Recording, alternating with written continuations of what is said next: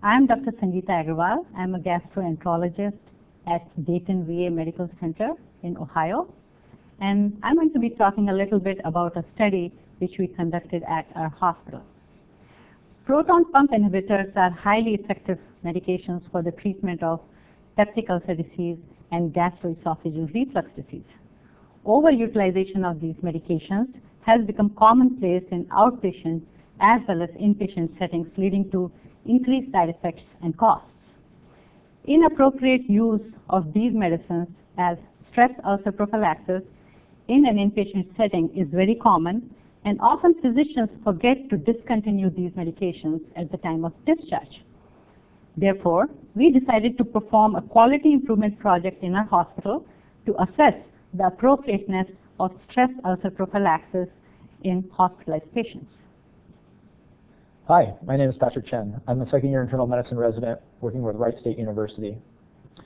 We performed a retrospective chart review study at the Dayton VA to look at whether prescribers were giving stress ulcer prophylaxis appropriately to the patients in the hospitalized setting. A medication use evaluation was done to look at stress ulcer prophylaxis. The American Society of Health System Pharmacists developed guidelines in 1999, and we use these guidelines in order to determine if patients met the criteria for stress ulcer prophylaxis. We did a chart review of 963 patients total. Of those patients, 67% of them were actually on stress ulcer prophylaxis prior to admission. For the remaining 32%, there was about 10% that were given stress ulcer prophylaxis appropriately, and the other 22% received stress ulcer prophylaxis inappropriately. A total of 75% of the patients were actually continued on PPI or stress ulcer prophylaxis at the time of discharge. What we found was that many of these patients could have been prevented from getting stress ulcer prophylaxis, as about 2/3 of them received them inappropriately.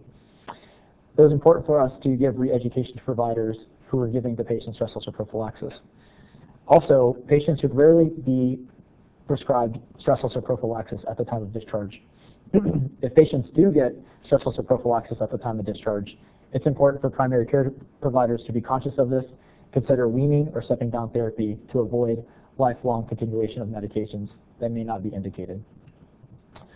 We are currently collaborating with pharmacy and other staff to work on avoiding this in the future. Some ideas we have to implement this are creating a hard stop in the electronic medical records, forcing providers to choose a certain indication for stress ulcer prophylaxis. Thank you so much for your time.